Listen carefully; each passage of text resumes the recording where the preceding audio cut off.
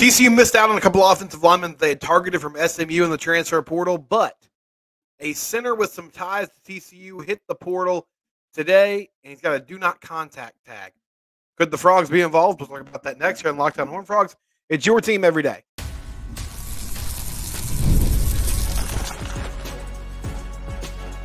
You are Locked On Horned Frogs, your daily podcast on the TCU Horned Frogs. Part of the Locked On Podcast Network, your team every day. Locked On Horned Frogs, your team every day. We're free and available wherever you get your podcast. Subscribe on your favorite podcast platform. Also, subscribe to the YouTube channel. We hit 1,100 subscribers yesterday, which is really cool. Thank you for that. I appreciate it. Keep subscribing on all the various platforms. I'm at Simcox Steven on Twitter. The show is at Locked On TCU. We're talking transfer portal today, and a topic that we've been frequently hitting on all offseason. What will the TCU offensive line look like? They have revamped it so far in the portal, bringing in guys like Bless Harris at tackle, who was a starter at Florida State when he was healthy the past few years. Remington Strickland, who has been running in the 2 deep at Texas A&M for a few seasons. Carson Bruno from La Tech appears to be moving from tackle to the interior offensive line position, one of the guard spots. He's played a lot of snaps in his college career. Cade Bennett coming to TCU later this offseason from San Diego State, another interior offensive lineman. And a player hit the portal yesterday. A quick update before we get to a possible new target in the portal for TCU. There were 2 offensive linemen that the Frogs had on visits. They played at SMU last year. Both were all-conference offensive linemen this past season. Branson Hickman, the center, and then Marcus Bryant at tackle. Marcus Bryant committed to Washington about a week ago. And Branson Hickman hadn't really heard much about his recruitment, but a couple of days ago, he announced that he will be headed to Oklahoma. So they missed on both those players. They were interested. It didn't end up working out. A player that hit the portal, though, today that has some ties to TCU, Alabama center James Brockermeyer. A few offseasons ago, TCU took Tommy Brockermeyer from Alabama. He had dealt with some injuries early in his career. Tommy was at one time one of the top recruits in the nation at the tackle position coming out of All Saints Episcopal. James went to the same school. They were both at Alabama for a few seasons. Tommy got here, spent last year dealing with a back injury, eventually elected to have surgery, and got shut down for the rest of the season. And then this offseason, he decided to medically retire and is moving on into a life post-football, or at least post-playing, because he's still involved with the program. He is currently listed as a graduate assistant on the TCU football website. So James's brother is here. His mom and dad, as someone, I put that out on Twitter today, that his brother's on staff. His parents are here. He's from Fort Worth. He played high school football in Fort Worth. James put a do not contact tag, reportedly, on his portal entry, which means he's telling schools, don't reach out to me. I don't want to go on visits. I don't want to go through the recruiting process. I know where I'm going to end up. He's got 2 years of eligibility left. He could go to an SEC school, but the SEC has a rule that if you transfer in the spring within the conference, you have to sit out for one season. So he would be foregoing a year of eligibility by doing that. With his connections to Fort Worth, could he end up at TCU? I think this would be a great pickup. James was running with the first team and was a starting center during Alabama's spring game this past week. Was their starter during spring practice. So that might beg the question for you. If he was a starting center at Alabama under Kalen DeBoer, new head coach there, why the heck would he be leaving and trying to find a spot somewhere else? This is from Bama 247. Parker Brailsford is a Washington transfer. He followed Kalen DeBoer to Alabama. And he missed most of spring practice for non-football reasons, but he was an All-American player last year at the center position. So my read on this is, and my guess, not really a guess, I mean, it's just the only thing that makes sense, to be quite honest about it, is that Parker will be the starting center, and the coaching staff made that known. That's the reason he followed his coach from Washington to Alabama. even though he missed spring practice and missed the reps, he's still going to be the guy. So whether this was Washington saying, or excuse me, the coaching staff there at Alabama, Kalen DeBoer and company saying, hey, James, I think it's best if you go somewhere else, or if it was Brockermeyer just reading the tea leaves, seeing the writing on the wall and thinking, it's probably best for me to move on. That's what's happening here. How would he fit with TCU's offensive line if he made it to campus and was part of the program? Well, he's appeared in 15 games over the past 3 seasons. Now, Bama reporters made sure that it was known that that was mostly in a reserve role. He played on special teams last year in 13 games. Plays the center position, which is where Colton Deary was in spring practice for TCU. Colton spent some time at guard and center last year. I think the cool thing about this is those interior offensive line positions, for the most part, are interchangeable. Now, your center has multiple responsibilities.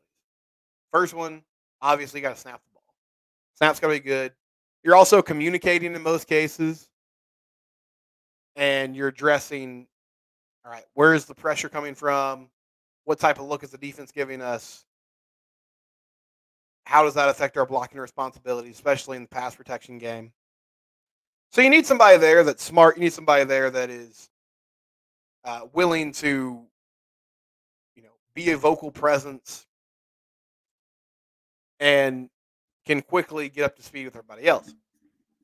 If he got here, I think there's potential that you could put him at center and move Deary to one of those guard spots. Then you've got the ability, the flexibility with the other guard position, competition between Cade Bennett, Remington Strickland, Carson Bruno. That gives you some good depth at that interior offensive line spot. You could also leave Deary at center if James would be open to moving to one of the guard positions. And again, now you got Deary, Cade Bennett, James Brockermeyer, or Carson Bruno, or Remington Strickland. It would give you the opportunity to get a great look at all these guys during fall camp. And as I've said, as we've talked about the offensive line, you just need to find the best 5 guys. There's some position flex here. Now, not everybody can go guard to tackle, all those things. But you want a solid 5 guys who can get the job done, can keep Josh Hoover upright, and get some push in the run game. And then you need players behind them, because the bottom line is it's one of the most physical positions on the field. You're going to have injuries. You're going to need to have some interchangeable pieces. So this adds much needed depth to that position group. At the very least, if they added James Brockermeyer, it would be good competition between him and Deary for that starting job. Competition's always good. But again, I really think this is more about where could he fit on the interior offensive line, giving you some chess pieces there, giving you some depth, and allowing those guys to just fight it out during fall camp and see who emerges as the leaders and as the best players on the team. I'm not going to shut up about this. I know people are probably tired of hearing it if you listen to the show every day. In my mind, the O-line is the key to it all. I mean, honestly, on both sides of the ball, that's just football 101. You need to be good in the trenches. You have to win the line of scrimmage. But for this offense to hum and to function, I like what they have at the receiver spot. I think that's going to be the deepest group on the team. Running back, I know there's some concerns there, but I feel like there's talent. And if you're able to block, and especially with what Kendall and Sonny like to do and spreading people out, hopefully there's going to be some light boxes on early downs, especially, that will allow Cam Cook, Trent Battle, Trey Sanders, Nate Palmer, those guys to navigate and get yardage. If you can't block, it doesn't matter. And last season, we saw with the play calling in the red zone, we saw with the play calling in short yard situations, there was an inability to trust the offensive line. When you can't get push in the run game, when you can't protect your quarterback, It limits your playbook. How many times last year can you sit and think of instances where TCU threw the ball vertically down the field and connected with wide receivers? They had some big plays in the passing game, but I'm not talking about hitting J.P. Richardson on a 10-yard route where he bounces off two defenders and makes a great run after the catch, like he did against BYU or West Virginia early in the game. I mean, those still count as big plays, but it's hard to consistently do that. It wasn't like when they had Quentin Johnston and they were taking shots down the field, and even if the offense wasn't always super efficient, they could always fall back on plays like that. And there were other guys that got involved in that. I mean, Tate Barber had some great receptions. Savion Williams. Gunnar Henderson had a long touchdown catch against Oklahoma. Busted coverage, but you get the picture. You can't run concepts like that, long developing pass plays, where it takes time for receivers to get down the field and double moves and all those things if you can't protect your quarterback.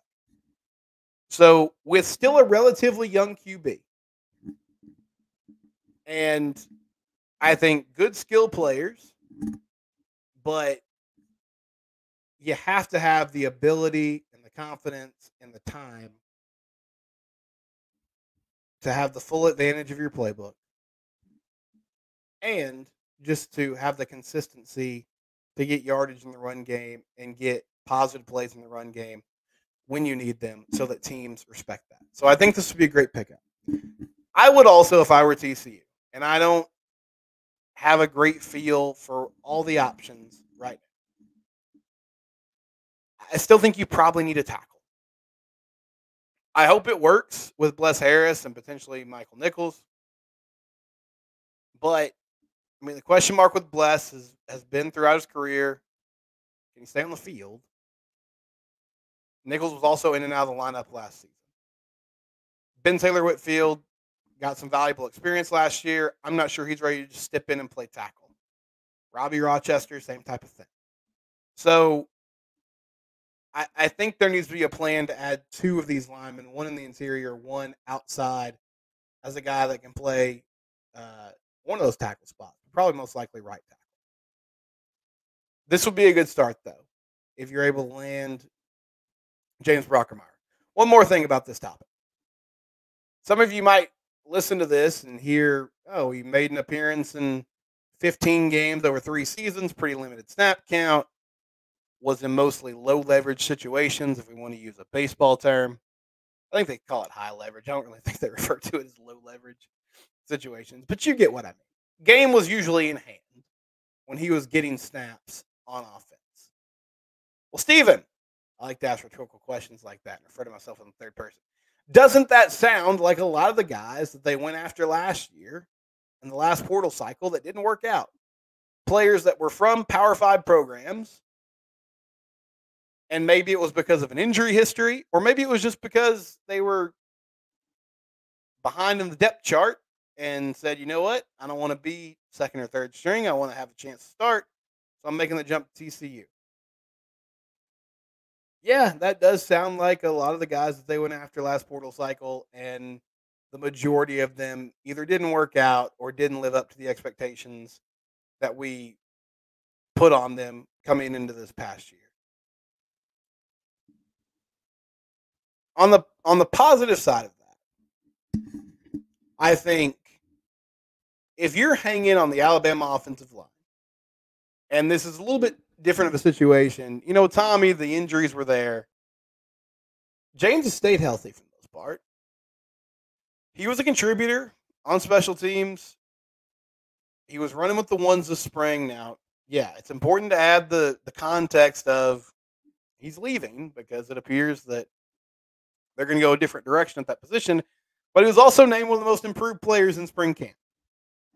He turned some heads there. And again, I just think at the very least, you would add some good competition either at the center or guard spot and give yourself some quality depth. And that's something you desperately need in that O-line room. So I'm hoping that he put a no contact tag on there because he's ready to move back home, be in Fort Worth, be with his family, and he's ready to play for A.J. Ricker and get this offense humming again and get the team in a better spot. When we come back, TCU basketball, they had an intriguing visitor earlier this week. We'll talk about that and more next. It's Locked On Horned Frogs, your team every day. Monopoly Go, exciting new game. It's sweeping the nation, and you should download it today. Do you love having fun with your friends? Do you need something like you're watching a sporting event, it's halftime, scoreboard's not looking good, you're feeling low, you're not sure your team can pull out a win? That's when you dig deep, lift your head up, and say to yourself, it's time to get back in the game, pull off some bank heist, and take as much of my friends' money as I possibly can. That's right. The smash hit mobile game, Monopoly Go, lets you compete with your friends to get the most riches and the biggest empire. It's a Monopoly you love, but with on your phone anytime with tons of new twists, including leaderboards to compare your progress to your buddies. There's so much to do. You can play on countless dynamic Monopoly boards. Make your friends bankrupt by smashing their landmarks with a wrecking ball. Charge other players rent for your iconic properties. You can work together with your friends to crack open community chest, and in tournaments get extra rewards and climb the leaderboard. Download it today. Monopoly Go. It's for free on the App Store or on Google Play. Download Monopoly Go today. Proud sponsor of the Locked On Network. Do you want to play, bet, make some money? Download FanDuel today or go to FanDuel.com/LockedOn, and you can automatically make your first bet a winning bet just by putting $5 down. If you do that, you're going to get $150 in bonus bets, win or lose. That's right. One $5 bet gets you $150 in bonus bets, win or lose. FanDuel.com/LockedOn, or they have the FanDuel app, which is super easy to use, super easy to navigate. NBA playoffs, NHL playoffs, Major League Baseball. Or if you want to start preparing for college football in the NFL, they've got some prop bets there for you for the upcoming season right now. FanDuel.com/LockedOn or the FanDuel app. FanDuel is where the game starts. Official betting partner of the NBA and proud sponsor of the Locked On Network. Quick recap on what TCU basketball has been doing in the portal. They lost Micah Peavy and Jacoby Coles. Micah Peavy headed to Georgetown. Jacoby Coles on his way to Grand Canyon. But they've added 3 players so far. Frankie Collins, point guard from Arizona State. Averaged 14 points a game last year. Noah Reynolds from Green Bay, known as a good spot-up shooter. 20 points a game last season for Green Bay. Also had a good couple years at Wyoming. Shoots 35% from 3. Good free throw shooter. Can get his own shot. They added Brendan Wenzel yesterday from Wyoming. He played with Noah Reynolds during his time in Wyoming. And he's got great size. 6'7", ability to shoot the 3, ability to put it on the deck and create his own shot. Again, all those guys good at adapting and making things happen off screen and roll type situations, which will be great or should be great for Ernest Uday, who's coming back next season. And they had an intriguing visitor earlier this week. Now, Khalif Battle was on campus for a couple of days. Reportedly, he's headed to Kansas State next, Jerome Tang and company. Kansas State already landed Doug McDaniel, who's another TCU target from Michigan. And they missed out on him. Hopefully, Khalif Battle is somebody that can land. He put up some good numbers last season in Arkansas. Arkansas was kind of a mess, but he almost averaged 15 points a game, 14.8, 40% shooting, 35% from 3. He can get to the rack. He's very athletic. 37% of his field goals came around the rim last year, and he shot 46% in those opportunities. You see the ability when you watch him put the ball on the deck, get to the rim, finish around the rim. A good player in that regard. Also a really good shooter. A couple of years ago, so before he was at Arkansas, this is typical of the transfer portal where we live in. This will be Khalif Battle's 4th school. He was at Butler for a season, spent 3 years at Temple, where he averaged 15 points a game, 21 points a game, and 17 points a game. Really shot the lights out at Temple. 48% from 3 in 2021 and 2022. Those numbers dipped down in other seasons, but shows the ability he has to make it happen from beyond the arc. And then his last season at Temple, 17 points a game, last year at Arkansas was, again, big-time scorer. I like this pickup. I think it gives you another guy who can create off the dribble while also stretching the floor with his ability to shoot. And that's my key this offseason for James Dixon's squad. Getting more capable scorers who can make things happen in the half court. Because last year they really didn't have isolation scorers who could break things down off the dribble. And they didn't have outstanding spot-up shooters either. So it made it very tough. When the game slowed down, they were forced to get buckets to do that on a consistent basis. But Khalif Battle in on a visit seems like a really good opportunity for TCU. Hopefully they can land him and continue to build this roster along with the young guys they got coming in, and then some redshirt freshmen who should be ready to play in a more expanded role this upcoming season. When we come back, we'll get into some of your thoughts here on Locked On Horned Frogs. It's your team. We do it here every day. We're part of the Locked On Podcast Network.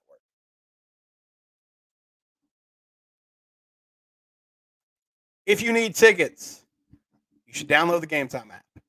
Use the promo code LOCKEDONCollege for $20 off. Again, that's LOCKEDONCollege. You get $20 off. Do it on the Gametime app. Download it today. Sporting events, comedy shows, theater productions, whatever you want in the DFW area. It's there on the Gametime app. They let you see what your view from your seat's going to be. They also tell you up front what the fees are, so you just pay that total. You don't have to worry about, oh, man, I got hit with $20 in hidden fees at checkout. No, Gametime is very transparent with what they're charging you. Download the Gametime app today. Use promo code LOCKEDONCollege for $20 off. Gametime, the best place to get tickets on the secondary market. A couple days ago, I did a show about Sonny Dykes. He admitted to Mike Craven from Dave Campbell's Texas Football in an article recently that they gave the team too much time off after the national title game. And it sort of threw off their schedule, especially with a new offense coordinator, threw things into whack. So I was curious what your guys' thoughts were. Some of you chimed in. Justin McGuffey said, I feel like the lessons learned after the Natty are incredibly valuable. Even the year after has a learning curve with a retooling, reloading, and managing expectations. Sonny now has had some time to cook with not wasting any time with a bowl game. I'm hopeful about this season. Yeah, I mean, you hope that last year was a wake-up call from a mentality standpoint. And I think, it'll all come down to what happens between the lines when the game starts. But we've seen an adjustment in the types of players that they recruit, at least in the transfer portal, going after more guys that have valuable experience regardless of the level of football it was at. I'm hopeful that there's going to be more accountability and just a better and bigger sense of urgency this year. And that in itself would make a huge difference. Jim Norris said, enjoyed the show today. One thing I've learned around being around football, on every level, it's a coach-centric game. Jimmy Johnson in Dallas, Bill Walsh in San Francisco, Jim Harbaugh at Stanford, and Gary Patterson, where. He doesn't think Kendall Browse is the guy, but he hopes he's wrong. I mean, it's definitely a coach-centric game. I think basketball, you can really be helped out by a coach who can run good sets and do, great things, creative things. But in a lot of ways, individual matchups will tell the story. Baseball, managerial decisions, in-game strategy, yes, big deal. But in a lot of ways, it's pitcher and hitter going at it so many times a game. Football is a team game. You need everybody pulling the same rope, everybody doing their jobs. And you have to have, coaches that have teams fired up and focused and ready to play. Tyler Jones says the playoffs were during the portal window. Dykes and his staff failed to recruit effectively during this period. They were so concerned about the playoffs, which is understandable, that they weren't recruiting for the future. They took Brockermeyer, Earl, and Sanders with no evaluation. He says it was total failure. Yeah, I don't know about all that. Like, I agree with you to a certain extent. I think they had an opportunity to go after some guys that maybe you wouldn't typically give them the time of day, both in the high school ranks and the portal. And they had some mixed returns there. And so they've kind of reset what they're doing. They're going a different direction now, and I'm hopeful it's going to work out. I think JoJo Earl could be a really good player for this team this year. Tommy is just health situation. Didn't work out. I still feel like that was worth the risk. And who was the other player mentioned? Let me look here. Trey Sanders. Yeah, again, health situation. I think Trey did some good things for him. I'm hopeful that he could be an effective player in short yardage situations this year. But I get your frustration. I mean, they whiffed on some of those valuations, at least for guys who are going to make an immediate impact this past season. We'll be back tomorrow to wrap up the week. It's Locked On Horned Frogs, your team. We do it here every day.